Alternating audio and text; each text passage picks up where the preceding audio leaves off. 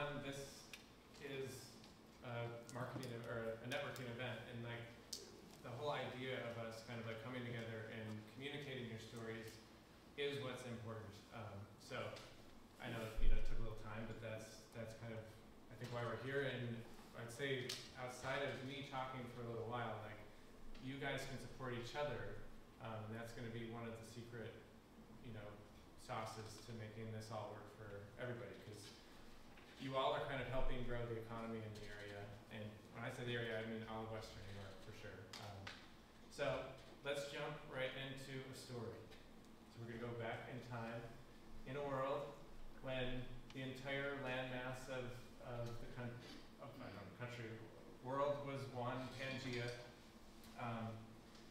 We're in a space where you can literally smell the heat and the brimstone. It's so hot.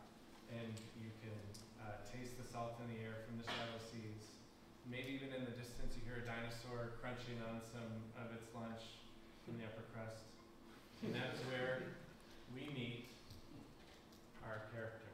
This is Frederick, and he lives in an ancient world called Fredonia. Only it's 298,000 years before Christ. So, who is Frederick? Frederick is just a guy like us. He likes to hunt, he likes to fish. He's got a family of 15, like most of us. And he decided, when he was about 27, that he was going to move away from his mom's business and finally set out and do his own thing. He came to enough Chamber of Commerce workshops, he's like, I'm going to go for it. So he wants to be a plumber, and you guys, COVID was tough on all of us, but this guy didn't even have Netflix or toilet paper to get through it. And he faced just basically trial after trial. I mean, it was the hardest place to really start his plumbing business. He was before his time, which, we all go to market too soon sometimes, and nobody had toilets, so his big problem was that there was really not enough work. And he was going to hold out for a while, but he faced problem after problem. Dinosaurs ate his tools. He didn't have enough of his money diversified. He put all his investments in the wheel, but that wasn't coming for a while. So once the Ice Age hit, things got really, really dark for him. He was starting to get really desperate, and he had no answers. He really hit rock bottom, and all his savings were gone. So he started to wander around what we now would call the Western New York Wine Trail. And he found, basically, he had to eat everything. He's one of the first men to ever exist, so he didn't know what was good, what was bad. So he's eating branches, he's eating feces, he's eating all kinds of stuff. Some are making him sick. But somewhere inside of him, he realizes that this purple, gooey, fruity thing was helping sustain him and helping sustain his family and helping sustain his tribe. And so he survives that Ice Age, and his family survives, and they pass down the most important trait that we all have as humans, which is pattern recognition. He has in his blood, for the first time, the ability to look at his environment and see consistency, see color, see shape, and he can predict what has value to him. And that is a trait that 300,000 years later, we still have, still use, and that's really what the core of storytelling and marketing really, really is just talking to that little caveman inside of us, who is still in all of us, who is essentially looking for some very, very basic questions. Who can I trust, and where are resources? Okay, so I think a lot of us come to this question of storytelling and marketing with so many details of the end game. We're like, okay, is it reels or is it stories? Is it on Instagram? Is it YouTube? Is it, what are my life hacks? What are the 15 things I need to do to like skyrocket? Forget all of that. All you're trying to do is every single time you talk to a customer, you want to have an interaction or a story that helps them realize that they can trust you and where they can find the resources that they want. this, I think, will universally apply to all of us. And let's remember this handsome caveman that's inside all of our genetics. He's in all of our heads right now, asking those basic questions. And as you walk away from this, you might find yourself, if you really analyze your behavior, you're really always just evaluating what you see for those two questions. And so, can you trust me? That's the first thing you guys are asking right now. Dan gave a little bit of an intro, but I'm Travis, and I started filmmaking back when I was 14, and I don't know if that guy on the left looks familiar. That is none other than Mr. Heitzen Rader. So we made our first movie together when we were in high school, and we filmed it in Gary. About 20 years later, I did another feature film that we also shot in Gary, which went on to win some awards. So we did some feature films, so storytelling's been in my bones for, I don't know, 20, 25 years. Created Pan American Film Division. We've made over 20 short films. Some of them have gone to the Cannes Film Festival and screenings there. And we've done, this is 4, but we've done about 6 feature documentaries. We've worked with major brands from the region and around the country. And then recently I wrote a 200-page book about the Bills, and the Sabres hired me after they saw that to do their own version, and then I just did a kid's book following up on that. So stories are like all I do every day. I'm almost too much. I have a workaholic problem. I'm doing it too much, but that's besides the point. So we'll share some of those insights.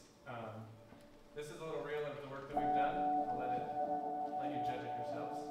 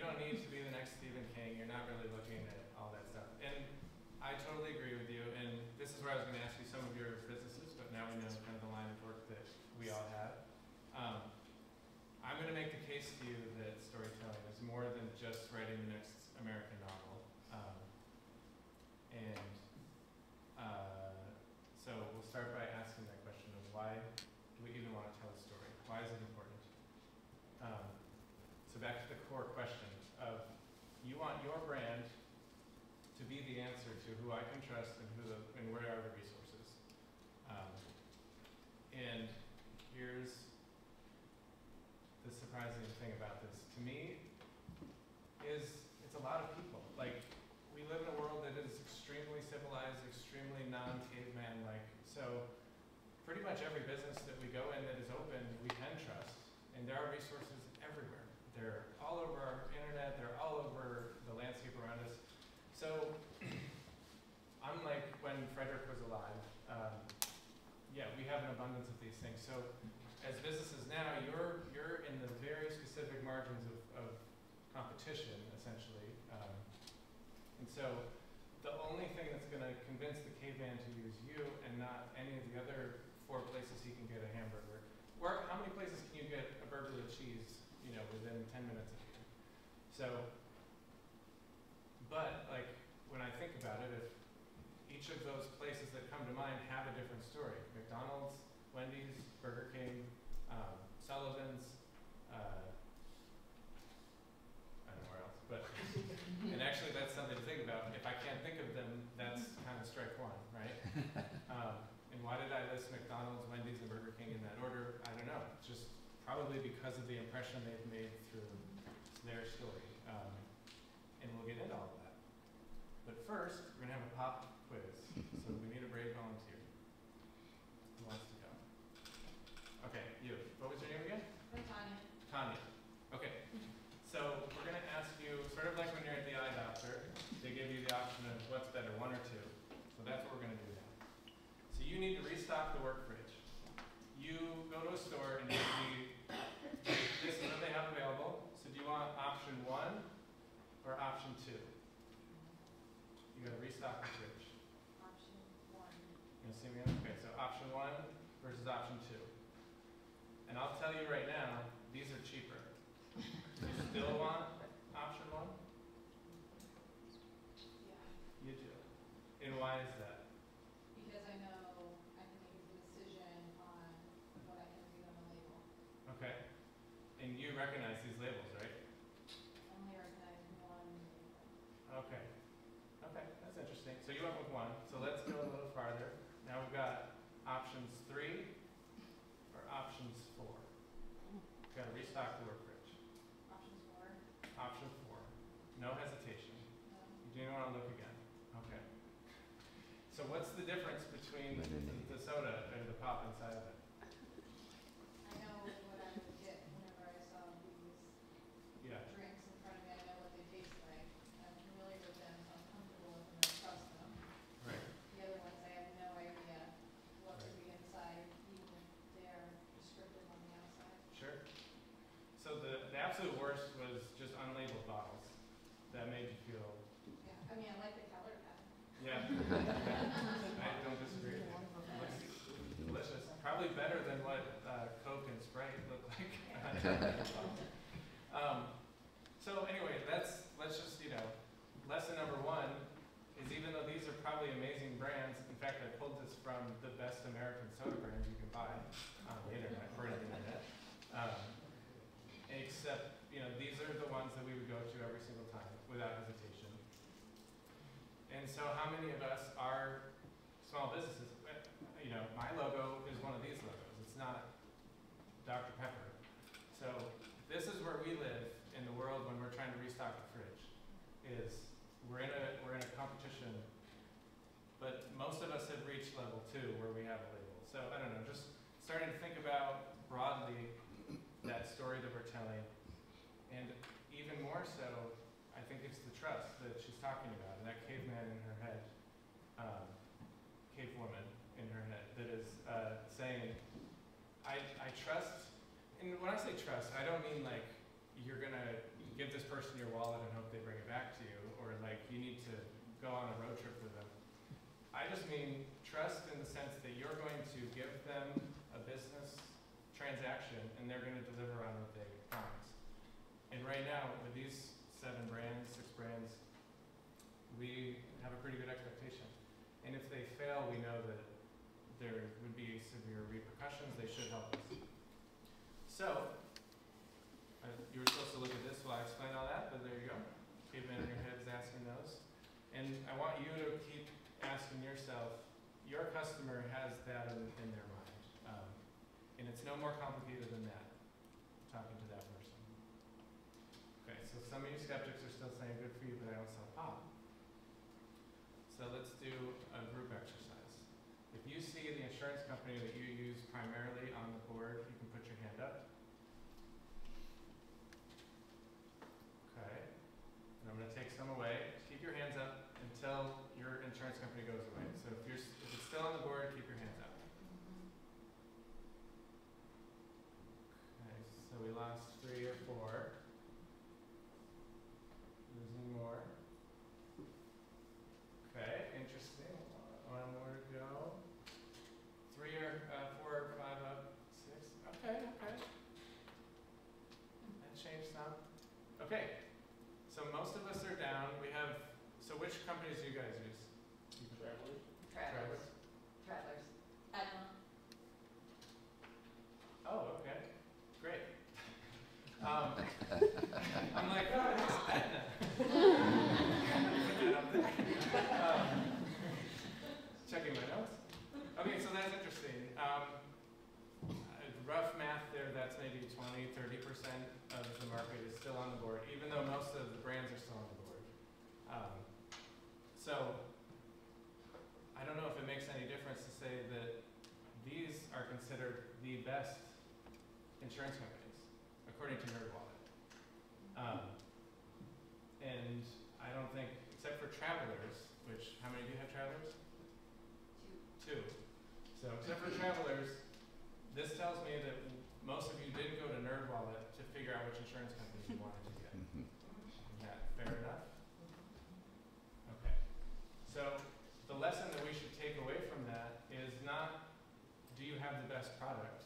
Are you the best to your customers? You need to be all of those things, and you need to be something that the consumer trusts. Okay? Because the biggest ad buys, of course, State Farm, Geico, I mean, we can name so many ads in insurance. It's the easiest. So the second thing I want to take away is from that is that people do not shop rationally. It's extremely rare that we do a deep dive of research into things. We do it sometimes, and we give ourselves credit, like, okay, I'm going to buy the new car, it's going to be the best car ever. I'm going to buy a new house, it's going to be the right neighborhood. Very few times do the general population, does the caveman inside of us, make decisions that way. He or she is an emotional being, and they're making an emotional decision when they use your company. So when you're thinking about the story that you're telling, it should be appealing to the emotional side of somebody, not the rational side. And I say that with a grain of salt because you have to have a great product. You have to be an expert at what you're doing. But when it really comes to that interface with the customer and that final part, it's all about the emotional feeling. And when it comes to the memory part of it and the recognizable part of it, it's all about the emotional connection, not about, the hardcore stuff that you probably are most focused on as your business. Just trying to burn this in your head. Okay, one more quiz. This is the hardest one. One more volunteer. Okay. What was your name again? Dan.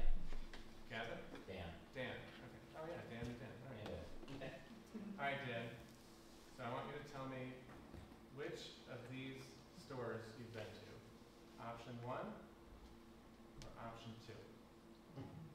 Probably option 1. Option 1? You don't, yeah, okay. Not much hesitation there. No. Okay. It's kind of weird because they both sell the same products, but you're saying option 1. We're going to get into why that might be, and I think you all know kind of like why this direction we're going in. You don't sell books, you don't sell pop, you don't sell car insurance, you don't sell cereal. You just want to figure out your Instagram, your stories, right? But I'm trying to make a broader point that it really doesn't matter the platform you're on if you're not talking about the right message. And that message is that you sell trust. At its core, it's trust. Does that make sense? Thoughts? Okay, any quick questions? Keep going. How do you sell trust? You tell true stories. Okay? It's very basic. At its very base level, it's a true story, and we'll go into more detail. To the real creme de la creme is like, how do we actually tell a story? And I did it really simply, so we're going to break 3 simple steps, and it should be super easy to go from there. So how do you tell a story in 3 simple steps? You can't, unfortunately. The biggest thing about 3 simple steps would be don't use lists. Okay. Lists are one of the least memorable things that you can do for your consumer to remember. And I'll give you guys a quiz right now. So we had 6 insurance companies on the board that NerdWallet rated the best. How many of you can name 4 of them from the 6? None of you can name 4. Well, I took a picture of them, so. So your memory is stored, so that's fine. So that's interesting, and I guess we'll just say, touche, point taken. It was the top 6, that was your opportunity to get the best insurance companies. They were in list form, didn't really make an impression. How many of you can tell me the main character from State Farm commercials? What's his name? Jake from State Farm. How about the girl from Progressive? Flo, alright. There's a duck that represents Aflac. Who else are, a guy with Band-Aids on his face, and he's Mayhem? Okay. Do you know what company he works for? Allstate. Okay. Point taken. We can remember Jake, we remember Flo, Mayhem, Aflac. Liberty's got an emu. I mean, God, I hate Liberty Mutual commercials. They are so annoying. you hate them, but you remember their name completely. Liberty Mutual. Yeah, and that's the thing I hate most. They're so annoying, but that Liberty, means Liberty, they're Liberty, effective. Liberty. And I despise it with a burning passion. Yep. And so it works, and it's also fair. The point that she's making is not invalid. Is it, do you hate them so bad that you would not use them? I mean, I rely on you. Do you hate them so bad that your dad won't use them? No, so that's interesting, because there is a point where you can overdo it, and you can drive somebody crazy. I feel like there are brands, usually it's pharmaceuticals for me, that I'm just like, I hate you so bad, I don't care if I ever get in that, I don't know.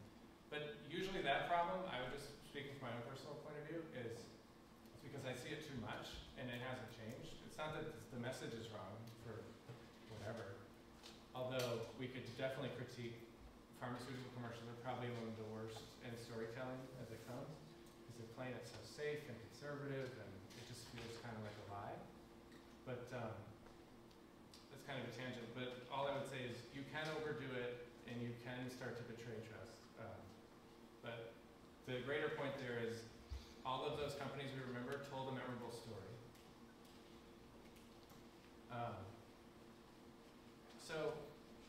This is not a trick. Now we're actually going to tell you how to tell a story. So there's a lot of different ways that we can tell stories, and it's super complex. But I'm going to give you kind of 3 templates. I like a list. Okay. that are sort of strategies that I think, I'm trying to think of like what's the best way for a small business owner who maybe doesn't have a ton of time to think about this. So one of them will say is a simple story. When you break down a story, to its most basic ingredients, a cake is flour, water, sugar, butter. Sorry if I don't got that right, but a story is a character that you like who has terrible and nasty things happen to them. At its core, most stories from Star Wars to not Suicide Squad, Guardians of the Galaxy, your favorite books is probably a character that you like having terrible, nasty things happening to them over and over and over. And so that is kind of the most basic tried and true formula you could use in telling a dramatic story. And there is some detail to that, or I guess some examples I would use to say that a lot of business messaging is afraid to tell that story where terrible things or nasty things happen to the narrative of their brand. But because we try to present a rosy picture, everything's good in our company, we've been here since 1812, we're perfect, and that reads as a lie. Like we have really good radar, we get a lot of stories, we know that things haven't been perfect, and that might not make as strong of an impression as something that feels a little more raw, authentic, and more didn't do a great job with my story at the beginning. I was rushed, I was looking at my notes, you know, I was feeling kind of lost in the story. But I bet you could tell me more about that story than you could the insurance companies we've talked about.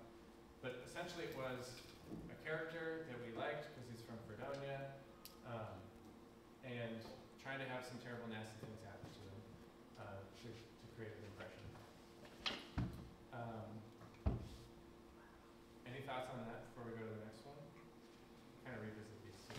Is the implication there, though? I mean, let's say you had a story about an astronaut that just had a very successful mission. Right. It wouldn't be much of a story then. Yeah. You're implying that there should be some flaw to the mission Right. to make it worthy of a good story.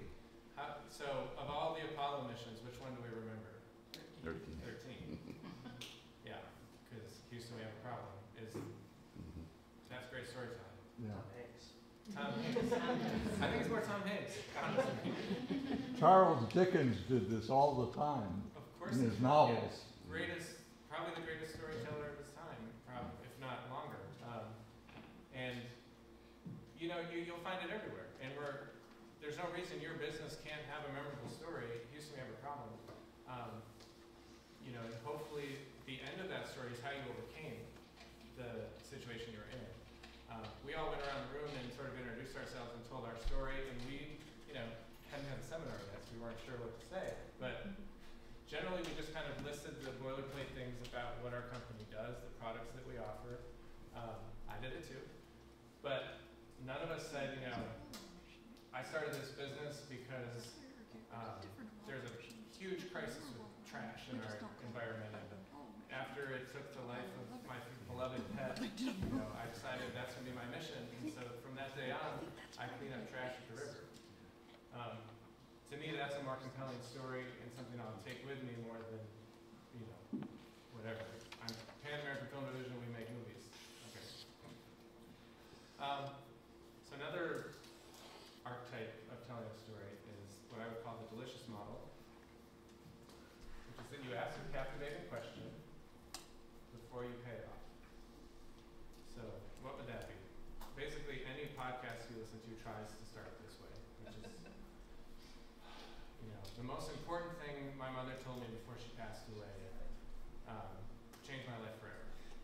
And after a quick word from our sponsors, we'll get right into what she told me, right? Or we rank the all-time greatest Martin Scorsese movies. And we're going to start from worst to best. I mean, that is just the basic storytelling. You're going to stick around until you hear the payoff to that. A lot of times people use lists as a way to motivate you in that sense. And lists aren't bad, they're just not memorable. Try to put those in two categories.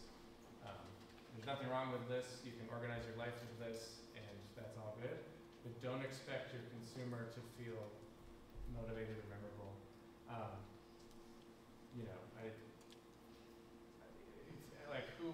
try to name the gold medalists from last year's gymnastics, or last gymnastics.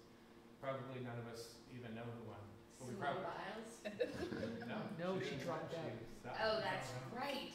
Which is the dramatic story that most of us do remember, is that she didn't complete. I actually don't remember if she did. She might have been coming lower, but She did win a gold medal, though. I think she did. Well, right. Of course, she's the best gymnast to have ever lived. We'll start with that. And then she, I think she did do well in one of the competitions, and then obviously had the dramatic turn that. You know what a story that is.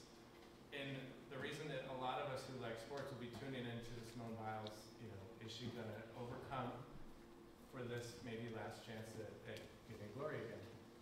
Amazing storyline. How many of you know the exact score of the Bills game when 13 seconds happened? No, but you remember 13 seconds? You remember it's the Bills against all odds? No, it was a super high scoring game. Yeah. Painful. It's painful. That's the little caveman in our head. The emotional being in our head knows that it was painful. And you also, instead of just a caveman in your head, you also had someone who knew the score. So, you wore Bill's hat too, so we'll give him credit for that. So, ask a captivating question. And if you want to prolong your story because it's longer form content, you want to pay off your questions before too long, but just have asked another interesting question before you've wrapped up. Once all the questions have been answered, the viewer is done, right? They want to move on to the next thing. Is that clear? Explain it better? Okay, last archetype I'll give you is authenticity. Good stories should hurt like hell and smell like shit. Okay? And I recognize that dirty language is shocking. But I say it that way on purpose because it evokes a level of authenticity that you're going to tell a story that is actually true and actually close to life and isn't going to just lie to us. Like so much of our corporate business talk is a lie. So much of the worst storytelling we see is just people needing to talk, but they're going to dance around the real drama in the room. And that is going to be forgetful. So the other thing I like about this is that it's hinting at the fact that the visceral details are what we love about a story, right? If we can smell it, if we can taste it, remember this from English class, all of your senses, smell, taste, see, and visuals are what we're constantly, that's our easy one. What did it sound like to be in that environment? And I guess what did it feel like, So the best storytellers among us are taking time away from the main plot to let us know just how cold it was the day they were trying to get the oil rig fixed. And whatever, just how smelly it is, to work as a sewer agent or something. And those things connect to that inner caveman in us. So we're going to take a little watch at a short story that many of you have seen. We'll talk about it.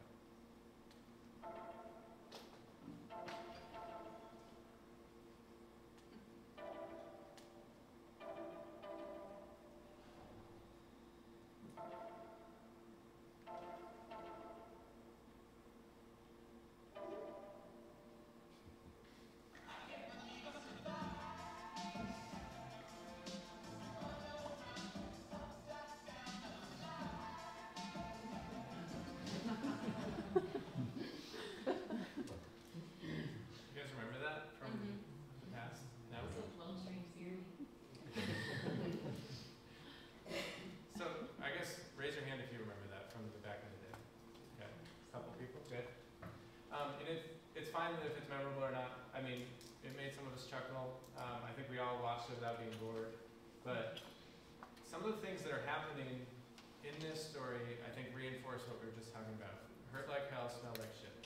First frame, we have a dead animal on TV. Okay, most companies, most brands, if you're trying to pitch that to United Way, I want to open on roadkill. How would that go, right? But they did, and that's kind of captivating. And you don't know who the brand is yet, but either way, Apple has decided that is a great way. Because the caveman in us knows what a dead animal is. And it paints a really interesting picture. And then, I don't know if I can pause this. I can. Second image is a guy. Now, is this Dwayne "The Rock" Johnson? Is this a central casting model? No, he's just kind of a regular guy who looks kind of normal, kind of, like someone you might be related to, someone might be in the office. That's not an accident. Because remember, a story is a character that you like who has terrible, nasty things happening to them.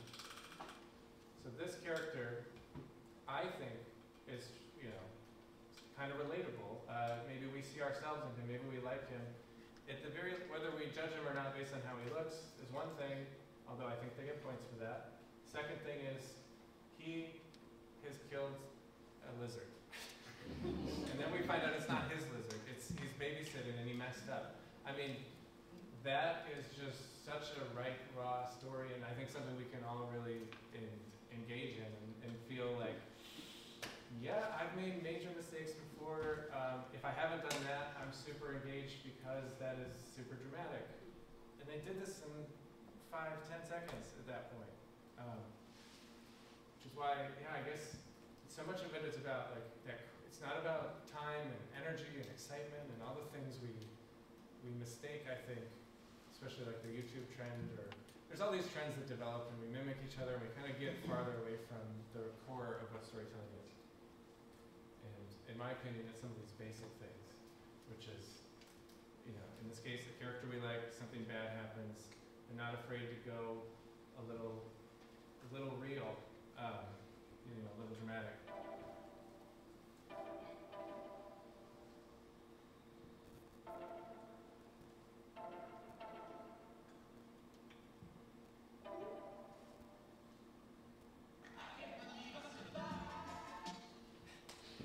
And then, I mean, just from when you're doing short form stuff, the concept of you know, there's a lot of like cute terms for this, but the bait and switch, the setup punchline, the setup twist. Essentially, you present one situation and then you just have one thing that switches it all 180 degrees. That's a very good common method for short form content. You don't have time to tell a complex story, and they embrace that and let it live. So, you know, think of it like a joke. Quick setup, quick punchline. And from just a more, you know, the window dressing version of it, like the craft of storytelling they did is they started really slow, those like beats, and then once the thing comes to life, the lizard, you know, it gets a little bit more joyful and peppy and lets you go. So you've done in that caveman version of us, you've created suspense, drama, fear, guilt, and then you've paid it off and resolved it in a happy, positive way. A lot of times we describe that as like the roller coaster effect. You're going up the hill, you're scared. When you're waiting in line, you're scared. That's all part of that human psyche of fear. And then once you survive the roller coaster, you go through that positive endorphin release of, good job, you overcame fear, you can do it again. Like, that's what we love. I don't think any of us had endorphins release for something like this, but it was a roller coaster.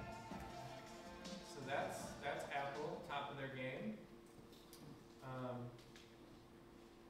So how to tell a story, literally, like where? Where are you supposed to tell these amazing stories? And that is where Frederick the Caveman met Don Draper. The world of advertising. 1970s, the average person had 500 to 1,600 commercial exposures a day. So, does anyone want to guess what 2020 was? More, I guess? A lot more, which is hard to believe because 500 to 1,600 is already insane. It is insane. I agree. It seems impossible, but I guess that would mean like already today we're at around 5,000. I mean, it's crazy.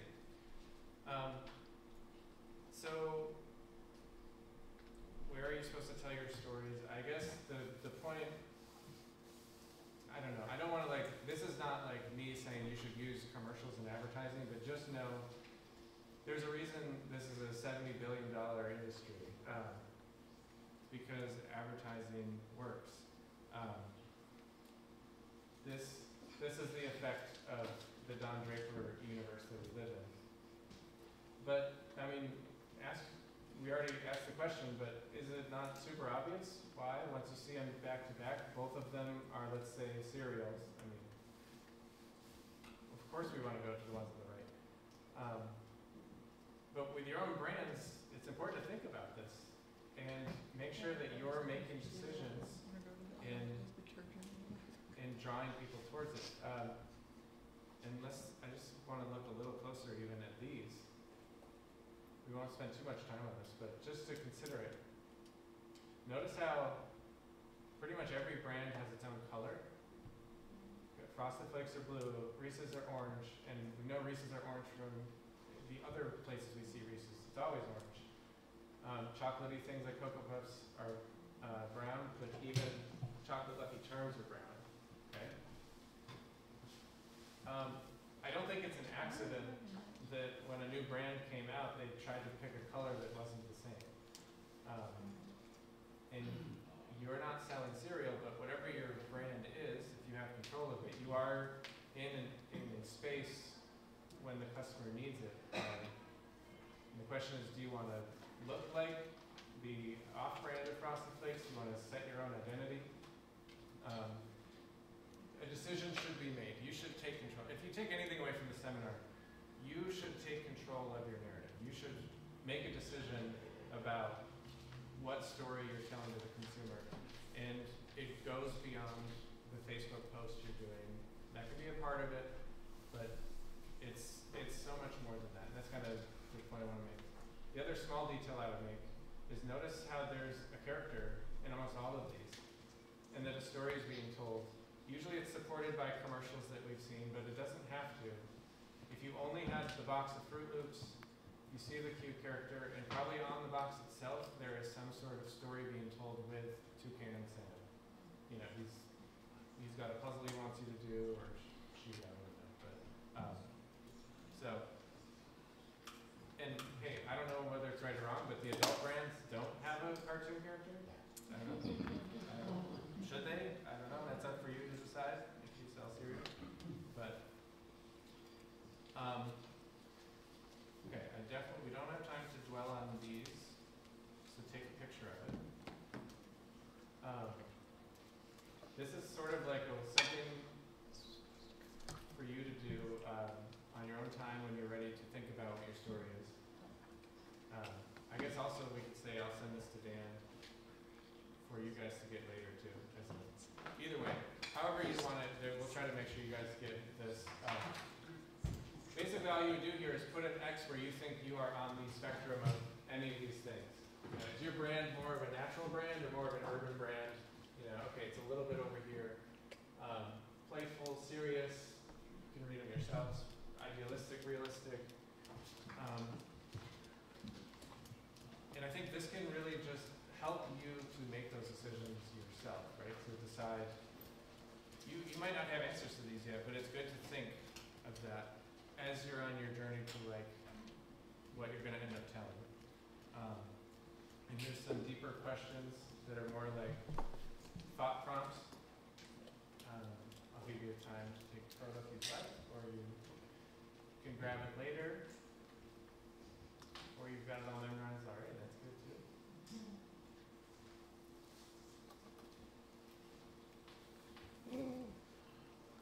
Okay, and then there's one more page of those.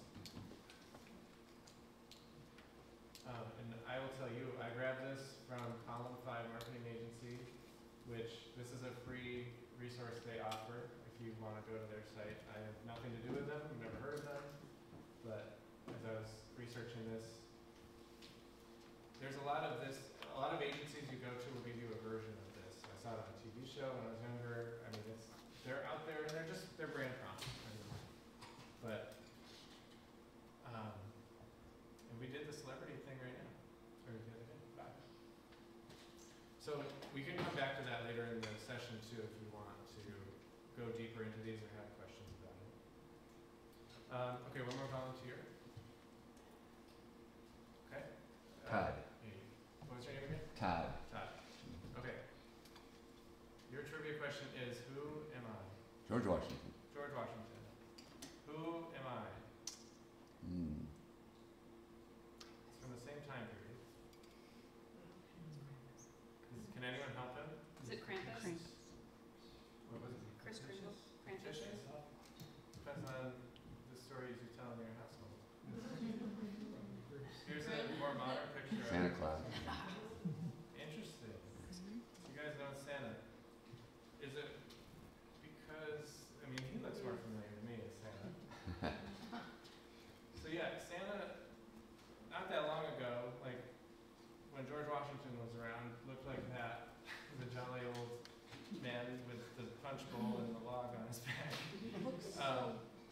He lost the punch bowl and the log at some point, but wore green or purple really matter what his jacket was until Coca-Cola decided it should be red. And it has been red ever since. What was it, Thomas Nast? What was that? Was it Nast, though, that did the famous, The painting? yeah, I think that famous sounds Santa? right. So Might be a Coca-Cola ad, but it is very nice art. it's beautiful art, very like Norman Rockwell-esque. Yeah. So Santa's going to illustrate a point here called the mere exposure effect.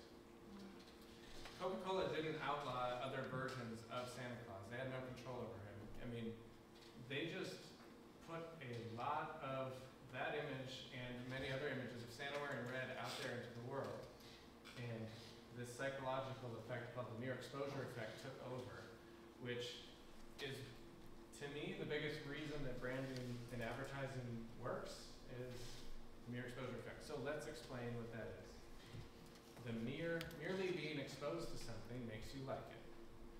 You hear it a lot when they talk about Hitler telling lies. The more you tell a lie, the more some people will start to believe it.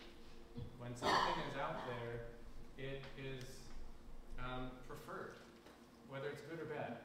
And the reason that is still our caveman inside of us, because it's easier to process something that we have already understood. It's I think for me, my personal life, the easy thing is when you go to a menu and like 3 of the items you've never heard of, you don't know how to pronounce, you kind of quickly are like, oh, let me just, go back to the things I know, spaghetti and meatballs.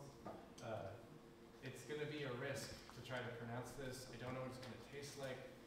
That should be signals to your brand. Is your brand something that people don't already understand? It's not spaghetti and meatballs? Or is it easy for them? And they know how to say it, they know what they're going to get out of it. That could mean your logo, that could mean, when I say story, I'm always trying to broaden your scope from like, okay, it's your Instagram post. It's everything about your company, what are you communicating that's easy for people to digest? And it also gives a lot of merit to, unfortunately, just having your brand out there or having your story out there, whatever that is, which is why the biggest companies we know of, the biggest companies we support are doing that all the time. Jake from State Farm and Geico have the highest ad budgets by far. Another fun fact, the reason mirrors are up there is humans always, from studies, prefer the way they look in the mirror and the way they sound in their own head. And if you see a video of yourself and you hear yourself from a microphone, you won't prefer that. And some of you will actually be like, I don't like that. It's just because you're more exposed to the way you sound from your own head and the way you look in the mirror, because you see yourself that way all the time instead of the reverse of it. So These days it might be more like, you want to be fat and happy, consume a lot of sugar. yeah, I don't think that would fly right now. that's true. I mean, yeah, you could ask that's a very valid question, like second level question of like, how are we going to portray Santa Claus and Coke? Do we want to align with, jolly, overweight, friendly, or is it Coke Zero and it's all about you're doing the Peloton while you're drinking Coke?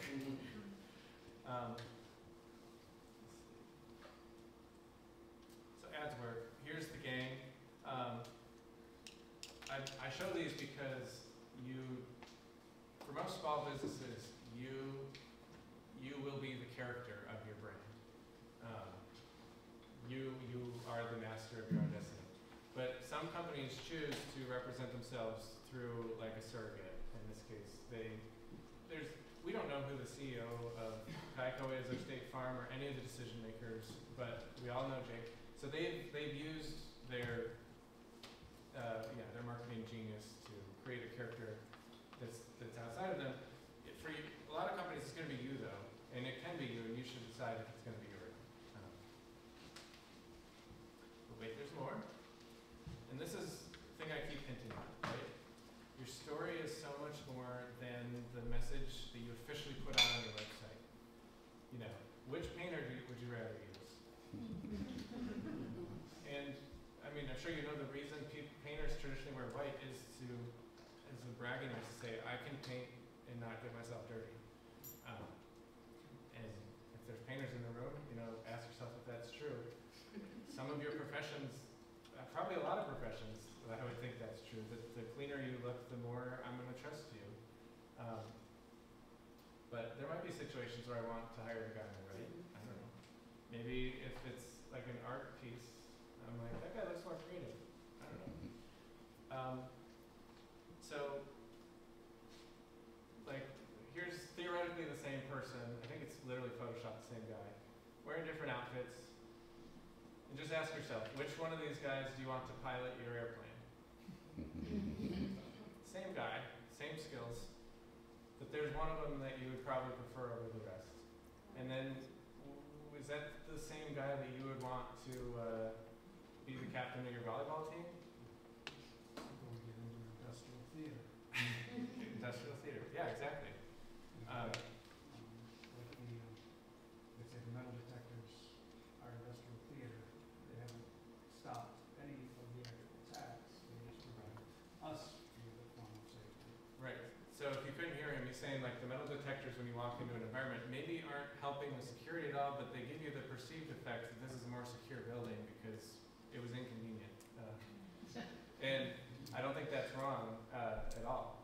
And we do that all the time. And we do that with our spaces and the stories we tell. In that case, going to City Hall is, we're secure. Don't mess with us. When we ride an airplane, for sure. And when you get in an Uber, they tell you the opposite story. You don't even know this guy. Just get in. It's going to be great. And, hey, look how easy that was. That's the story we want you to take away. So what you're wearing to work is part of the story. Again, we're outside of Instagram. Okay, this is our last quiz, and so I want 2 volunteers. We're going to do this together. So you, and you in the back. Give me your names one more time. Justin. Stanzi. Okay. So we're going to show you, same deal, high exam 1 or 2. So you're going to pay $20,000 for a new roof. We got to decide which vehicle, that's all we're going to get is the vehicles, and we got to decide which one we prefer to use. So, 1 or 2? 1? Okay. 1. Okay. There's going to be more, so we'll go into detail later. But so far we've picked 1, and you were kind of on the fence. I've found that people with cruddy vehicles normally are really good workers that get the job done very quickly. But I would say there is no wrong answer in this. I don't have the right answer. I just want you guys to think critically yourselves and come up with your own ideas of how am I representing myself and what message does that give to my consumers who are our test group. All right, so 3 or 4. We've got 2 wrapped vehicles that say the name of the business. Probably 3 for me. Okay. yeah, 3. 3. So the truck was more important than the Prius. I feel like the truck's going to be able to bring the supplies easier, so less trips, I have to pay them less. Sure. Versus more trips, more money. Sure. Personally, I've never met a roofing company that had Prius. So that's something. You're thinking competition, you're thinking what is everyone else doing? Okay, in this case, you don't want them to be edgy. You don't want them to be the lone wolf that's like, yeah, well, we're going to be a great roofing company in Priuses. Or we're more cost conscious or something. It's, okay, so that matters in that case. So now we've got decals, we've got big rig, and we've got, less big rig, but they still have some decals. So 1 or 2? Can I choose neither? Yikes. I'd go with 1, probably. Just 2 seems like it's like same thing with like the first example. It was like the first truck was like a little over the top. So like, am I paying to get a new roof, or am I buying this guy's Paying you a new buying a new truck? car. Yeah. Yeah. Go with that too. I'm on the same boat there. There is a sweet spot, right? Between the beater and the car that's maybe attainable, or I was turned off by a paving company. I wasn't even in the market for it, but the guy, you could just tell, just didn't give me the right vibe. And he was as clean cut as it could be. He smelled like a lingerie store, and I just, yeah, I'm not gonna do it. And then last option's 3 Absolutely. or 4. 4. Everyone? We'll go with our focus groups. What do you think? There's no wrong answer. So I do see, so like I follow a lot of guys that are in our industry, on YouTube and Instagram and so forth. And a lot of the big companies nationally have been purchasing those vehicles because they're getting a lot of eyes and attention and so Yeah. forth, right?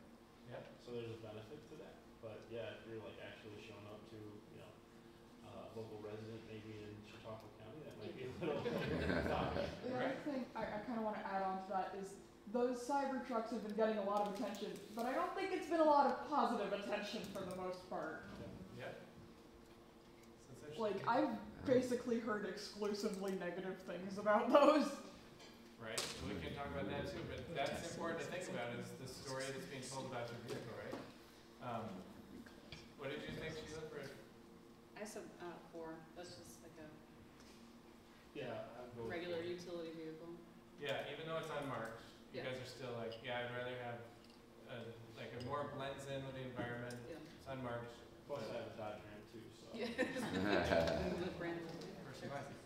All these things are actually good though. Like you're saying, is my customer like me? I drive a Dodge Ram. Cool. I've never met someone who drives a Cybertruck. Okay, that's, you know, do I want to be that guy or that girl? But hey, okay, so that type of exercise is something that you should be doing all the time with your brand and your story, and just thinking about, you know, when you are at a job site or when you are going to pick up a client, you know, what message are you telling beyond that? Because we all have this handsome William Dafoe caveman in our head who's just trying to ask that question of who they can trust. And trust is built on essentially positive interactions with your brand.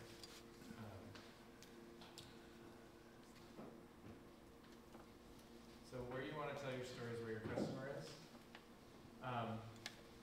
that's going to change for a lot of people. And I won't go too deeply into that because we all have different markets. But I think a lot of our knee-jerk reactions, we have to be on social media. And we have to, okay, that's a trendy thing to say, but is that where your customer is? It is if they're on social media. If you're a gas station, your customer is 5 minutes away from you and they need gas.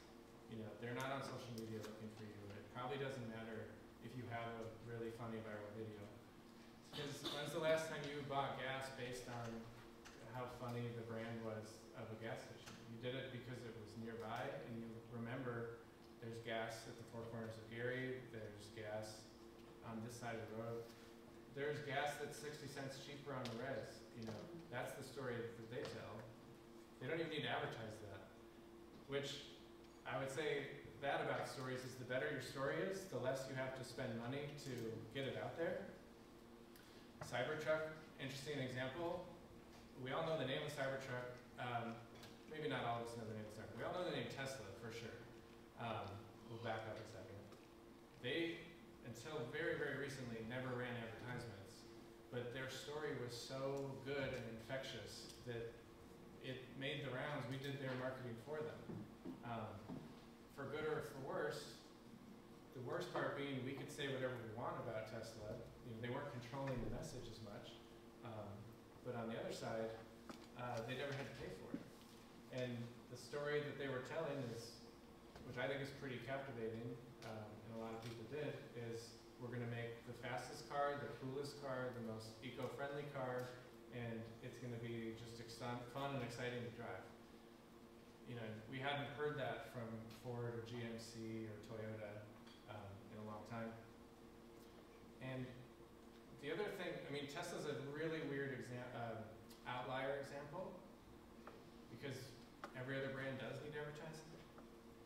They still got they almost had a hack because Elon Musk is such a character and he did so much to generate news and stories that was sort of their way that they could circumvent advertising budgets. And so if you have that, that's great. And you might have a story where you earn media. I mean, that's what that's called, earned media. you've created an event so cool, so interesting or unique, and such value to the consumers of the Wall Street Journal or USA Today that they want to cover you to get it out there. That's hard to do, but it can be done. If you're ambitious, if you're bold, if you're going to be a clown, I mean, there's a lot of ways to do that. Shocking. You can get headlines, and that can work. That's a strategy. Other people will just pay for that exposure. Yeah, and Elon put himself out there and told that story a lot, and a lot of YouTubers and whoever else, came to help support that story. Bit of a tangent, but I think it's worth noting. So you are where your customers are. If your customers are on TV, watching TV a lot, they're watching, even streaming, then sure, go spend your ad dollars there. If there are more people who are going to pass through and see the roadside sign, your billboards are what's important. Well, the other thing I would say about social media, you need to know that social media is kind of scammy in the sense that it gives you this perception that if you feed it, it's going to deliver the goods. Like, we think of it almost like a one-to-one. I'm going to make a post, my followers who I've earned are going to see that post and hear my message. It is not one-to-one. Facebook is closer to 20%. So you make your post, you made your beautiful video, you put it out there. About 20% of your followers who said, I want to get posts from the Chamber of Commerce, only about 20% are going to get it, and they're going to be your fanboys who like it anyway. So you can be a little misconstrued, or they want you to feed the machine, and they want to decide who they're going to show it to. You can break through that and get the positive return if you created something viral, super catchy. It's very hard to do, and I don't know if that always converts. You can make your own decisions. Sometimes maybe it does, but it's really, I think something you should just ask in your heart of hearts, how many viral videos you've watched and then felt like, oh, that mere exposure effect makes me more likely to buy this thing. Did we buy the shake weight just because we saw it a lot? Maybe. I mean, we know the name. So something to think about. If you want a one-to-one communication with your customer, it's always email. You should always be trying to get the email, the old-fashioned email. It has survived since 1970 till today, and it's still a thing that everyone will check every day, multiple times a day. Everyone on the planet, basically, will check their email. Even compared to Facebook or Instagram, you got to try to catch them in the heat of the moment. When they happen to be scrolling, you happen to catch them. If you didn't catch them, they didn't happen to be on their phone, you've lost them, and that message is gone. So your newsletter list, your email list is your most important place, and if you're going to do effort, you're going to spend money, you really want to try to get that email if you can. Like, that should be the goal of your exercises. That being said, with the Mafia book that we did, we decided to advertise. Well, we tried a lot of the traditional stuff first, right? We made a video that we thought was going to be super cool and viral, which Heather was a part of. It did okay, like 10,000 viewers. It's fine. I don't think it converted a ton, and then we did some other content that we just posted, and we got maybe like 7 to 20 sales of the book. Then we started spending ads on Facebook, which is their goal, right? They want to get you to the place where you're like, buy ads. And once we started selling ads, it just went through the roof. So what does that tell me? Advertising works, a good story works, a good product works, and people who want it have to know that it exists. So we can go more into the details on that if you want. I know we're running long right now, so hold that for the after break session. This is the commercial that did really well. Should we play it? Sure. Okay. The Wests of New Fort York have changed forever. We thought we knew our enemies, our world. We were wrong. 17-year drought crippled the Niagara frontier. But when the Brigadier General arrived, he found something he did not expect. Life remained. Strong-hearted people had survived the mafia fall, including a young farm boy with 2 first names. Josh of Allentown joined the ragtag team of specialists who made up the Buffalo Bill Wild West show, the protectors of Allentown and the way of the mafia. Because the Buffalo Nation became the target of the massive multiverse. Week after week, the fabric of time broke down and bridged faraway worlds and unknown cultures from every age imaginable. It was up to the gunslinger and the cyborgs, spies, and mounted men of Buffalo to meet the legends of old, face the impossible, survive 13 seconds, Viking miracles, and 2 historic blizzards that drove us from our homes. Trust the process. Embark on the most ambitious adventure to ever come out of a sports season. Journey through the wastes of New Fort York, where the banded flowers grow and the Zubans roam free where anything can happen, even the unthinkable. This once-in-a-lifetime gift is an essential collectible to smash onto your coffee table. And Buffalo, it's ours. Yours. Shipping now. Okay. Yeah, so that commercial alone did a lot. I mean, so they told us that our customers were on social media or they were on Facebook, and paying to get their attention was worth it to us. You know, and we tried all the other means as well too. But that wraps up for now with this actual portion.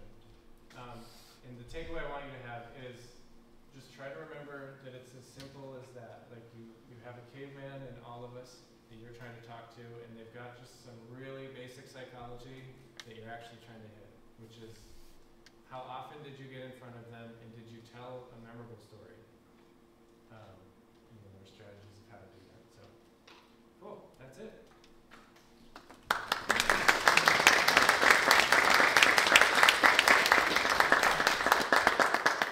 Thanks, Travis. So our sort of base structure we usually try to do for workshops is to kind of do the presentation, take a quick break, come back for Q&A, but we do try to stick to our scheduled time, and we are running along on our intros. We started a little late and stuff, so kind of leave it up to everybody. We can do some formal Q&A quick if you would like, or if you'd rather just have some conversations, we're happy to break. I mean, we can hang out later than 3 o'clock too, but if, like I said, I know folks might have built other stuff in the schedule.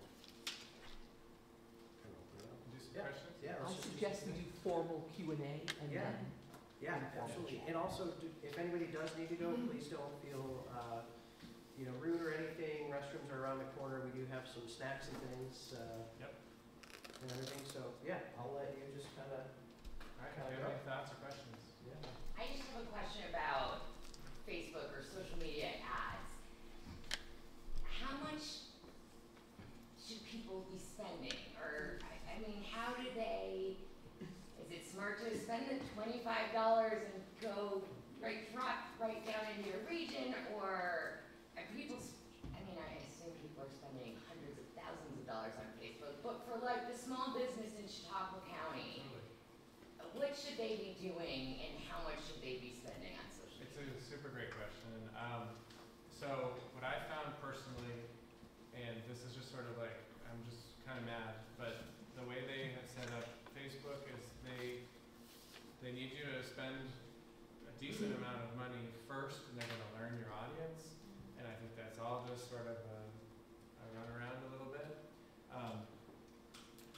So what I would say is I've done ads in the past where I've done $10 a day and didn't have very good results, but I was not comfortable going up higher.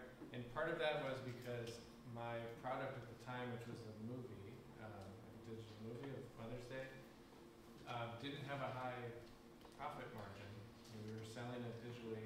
The market, it's a whole other story, but people don't pay for movies on digital movies.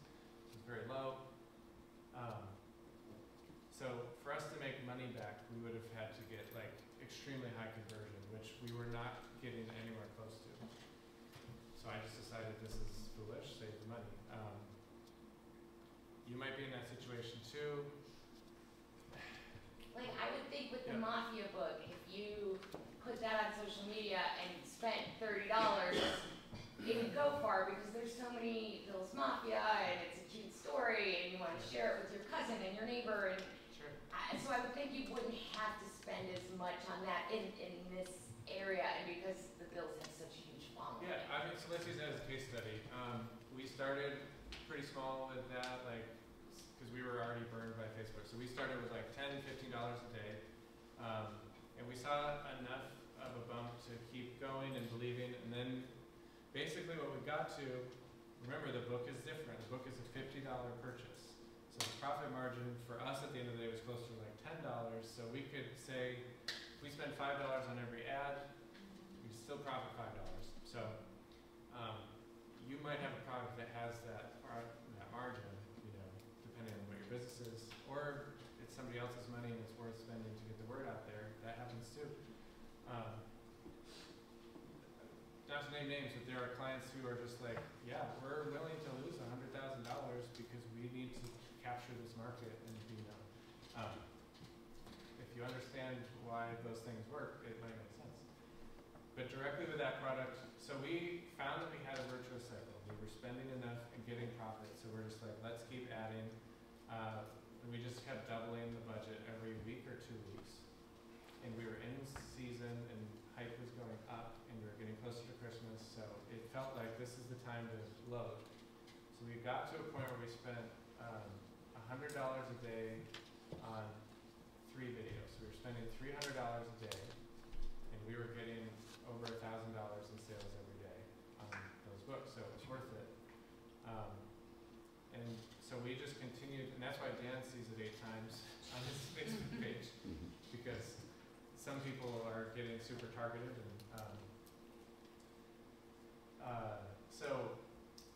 and that level of growth sustained itself. You know, we kept it that budget till February, and we started to see the numbers were falling. The season had been over for a month for the Bills at that point, but we still had good sales. So we just watched it, and then so same book. Now it's the off season.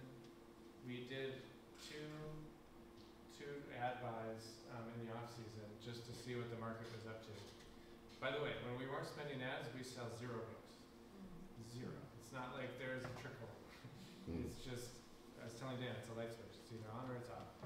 And then so in the off season, we turned it on again when Diggs was traded, and then again when we thought there was some hype before the draft. And both of those times we weren't profitable. We lost, at the end of the day, we lost either $30 or $50. And that was fine. We spent $100, we made a bunch of sales, but it wasn't quite enough. So perfectly fine to be out there and test it, but so like I said, same market, same product, different vibe, because it's the summer. We'll see again this, so that's a case study. I don't know if it leans a lot, but if things are going, yeah, we spent money and got money back. Other questions? Maybe basically like marketing something where you're going after like exclusivity, like wealth management. If we get 20 clients a year, that's a ton. So you don't want to be out shouting about it because it's supposed to be like a club. Right. But then you have to say something or else no one knows you're there. So like. Yeah. That's a great I question. mean, like movies like the indie movie where you're winning awards versus like a blockbuster.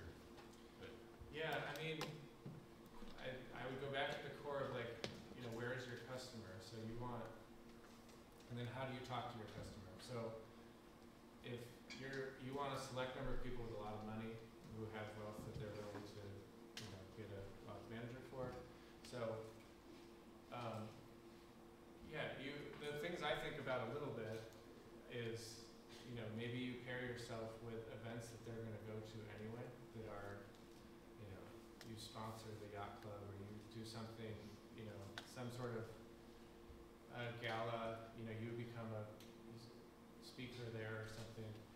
One great thing that you can do in your businesses, all of you, whether it's wealth management or not, is be seen as an expert in your industry. So potentially you could try to do speaking engagements to teach people something adjacent to that. And oh, by the way, I didn't do this for this reason, but it's what I'm doing today. It's you kind of know that I've made movies and that I have a book about the Bills. So if you ever need that, you're like, that guy seems to know what he's talking about. If you need a video made, you will start to think of me more than you think of someone who wasn't here. I know that happens on YouTube a lot. Like, X person is going to teach me how to do this about my truck, or this, these parts for your motorcycle. So I'm going to use Revzilla for my motorcycle now because they've given me very detailed analysis of like why this jacket's different than this jacket. So I'm talking around it a bit, but I noticed that Rolex, their branding on social media is just letting you know that they're at the Grand Prix, they're at the Kentucky Derby, they're, just being worn by like Bezos and, the top people who already represent luxury. And that's so different than Oreo cookies, right? So I guess it would be doing some soul searching into that of like where your customers are. You could even, if you have customers already, think about what do they have in common. So with the Bills project, obviously we go to Bills, Buffalo, we stay local. We don't do any markets in Green Bay, believe it or not, because it's... Even though Dan's don't count Green Bay. True. So I don't know if that's specific enough, but... Dan's like, don't tell that story. He wants I to think trust. just an interesting, as you were describing that approach, right, is that, like the Rolex example, they're still telling a story and they're still paying for advertising. And in a way, I think based on your presentation, it's almost more trusting than like Oreo, right? Because the conclusion of the Oreo commercial is like, okay, go buy a pack of Oreos, whereas the conclusion of the Rolex commercial, I don't get those commercials. But I assume the conclusion is sort of more like, hey, you're interested in this type of lifestyle or these things, we are too, right? Yeah. They're not necessarily converting that sale immediately. Right. Yeah, I mean, if it really is that select, it's about one-on-one building trust with individuals. You could almost headhunt and say, I need 20 people, okay? Where can I find the top 20 people with wealth who don't already have a manager? And then you just say like, hey, they'll take you to dinner for free. And then talk to them and make sure that they see you as great. And that still feels one step maybe too direct, but there's probably one more step in there where you're like, we're going to host this free event and give away a set of golf clubs, and I don't know, there's something there on the fly. I have a question. Yeah. So I've been with the Northwest Arena for about a year and a half now, and whenever I started with them, I worked in radio for 15 years, and so I voiced a lot of stuff, right, a lot of information, I'm used to it, and so whenever I first started, I put a lot of videos out on our Facebook page to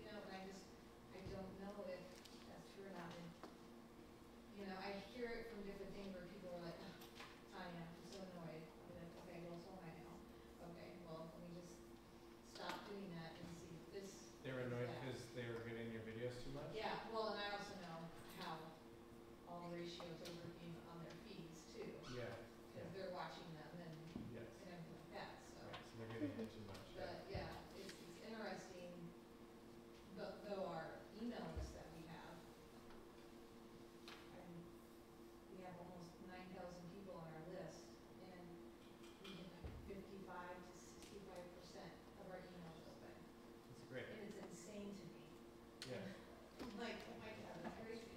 Yeah, that is great, and like that is where the blood is. So if you're gonna give free things away, like you wanna nurture that garden more than your Facebook garden. Yeah, right. Also think about the competition. If you can be a bright spot in their inbox, you gotta remember that, right? Think about your own behavior. You get spam from some people you've signed up for and you're kinda like, okay, it's another, I won't name names, but okay. At some point you'll unsubscribe to some of them. If they're not giving you value and you're not really that interested in them, that's fine. But that you wanna nurture so that, hey, it was entertaining the last time I opened it, or they were giving away a free thing for the first 100 people. I wanted it. So there's a question there too of like video versus graphics. Video is an excellent communicator because you have sound and the ability to tell a longer story. I didn't say this in the ad, but just as a broad thing about human behavior, many of you have probably heard this already, but face-to-face communication is like the way humans are designed. And it's only recently that we've had the ability to use phones and text-only communication. You will convey your message much better in person, almost 70% better. And then the second best is on the phone, and the worst way to communicate is through written text only. So it's text messages, it's posts with words. So Is that even with the younger generation who only seem to text? Well, yeah, because I'm talking about the core, like how do humans communicate, which Gotcha. anyone who's born is going to have that until you're 30,000 or whatever. Now they might act too cool for school, but they still probably are getting better communication when they're in person with someone. They get the body language. They can tell someone's like about to tear up or that their voice is choky. It's, they get the context.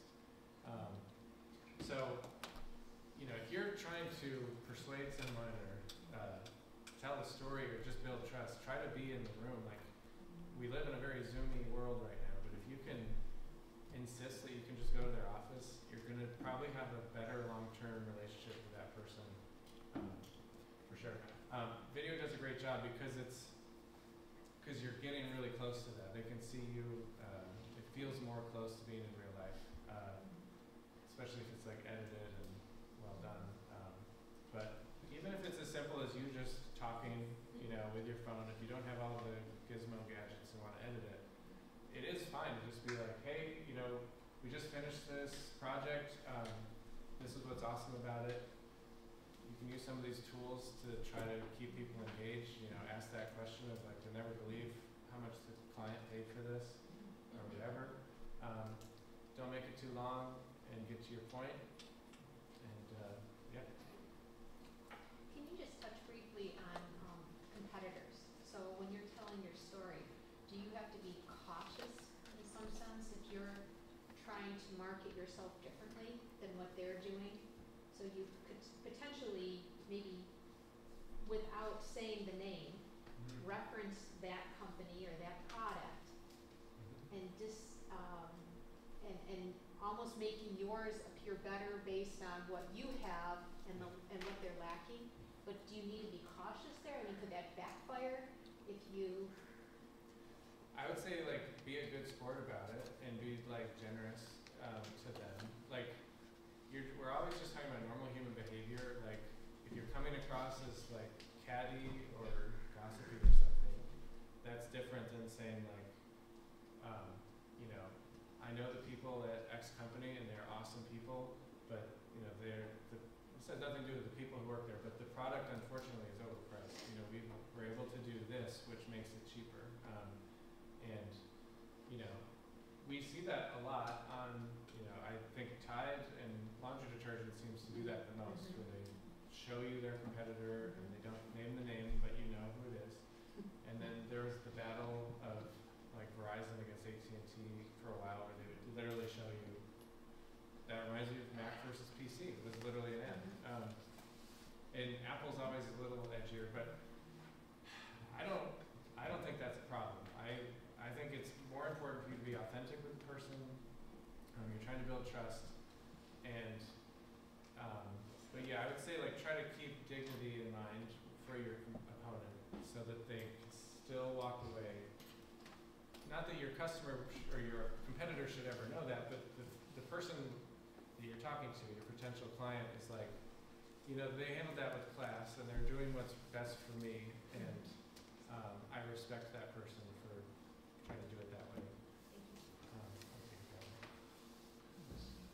What do you see with everything going towards AI and building that authenticity and trust? Like, it looks like your movie Mother's Day was very dark and gritty and real, and I've worked in photography since the late 80s in a color dark room and seen the whole progression from negatives to digital to retouching to catfish filters to AI. I mean, obviously Josh Allen wasn't coming in and dressing up, and and even now I see these AI photos in Facebook, and you're looking at them like, is that real or is that AI? Right. You can't hardly tell anymore. Even in Photoshop, there's you generate different backgrounds, to make people look way better looking or whatever, like a completely different room.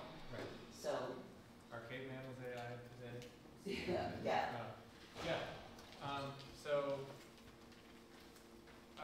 Is the broad question just like where we are at with it, or? Yeah, and where it's going with like that trust and authenticity, Yeah, like with seeing these images that you're just not even sure anymore with Sure. some of them. Sure. Yeah, so I think it's a question of like how you want to use it. Like, so I used AI today to, Caveman was AI. Now, you ask yourself, and I'm not going to tell you what to think, did that make you trust me less because there was AI in the presentation, or was that a tool that helped? I mean, Well, I think when it's very clearly AI, like the mafia books Right. and stuff, but sometimes it's yeah, like, so I think it comes back to just like the normal core of like, are you telling the truth or are you lying? So if you're trying to deceive someone with AI, saying like, hey, I'm such a good photographer, I shot this caveman, terrible. Or if you try to say like, hey, this is my authentic voice in this email, but it's ChatGPT, you're that's just lying, Don't lie to people. But, unless you want to be perceived as a liar. So I would say like, the AI revolution is coming, and it's an amazing tool, and it's like, I think of it a lot like a printer or a calculator. Like, these things disrupted the entire universe, and there was a moment where everyone's like, that's cheating, like, you're not a real mathematician, you didn't scribble it out. Except once you get over that and you use a calculator, you're like, I can think 4 steps faster because I don't need to think about carrying the eye every time. The printer, same thing, like, I don't have to carbon copy it all. I can just get 400 copies. AI is doing the same thing. You can create images without needing to search for the image. You just type in caveman, beautiful eyes or whatever, and there it is. If you're talking about AI art, so depends on the context in which you're using it. I would say there's going to be people using it for nefarious purposes, and that shouldn't be you. But I would consider it a tool in the toolbox, and it needs human oversight still too. You should probably always be, the adult in the room with AI. Even if it's going to help create your essay or do research for you, you've got to be looking at all of it and making sure that it's what you want to say.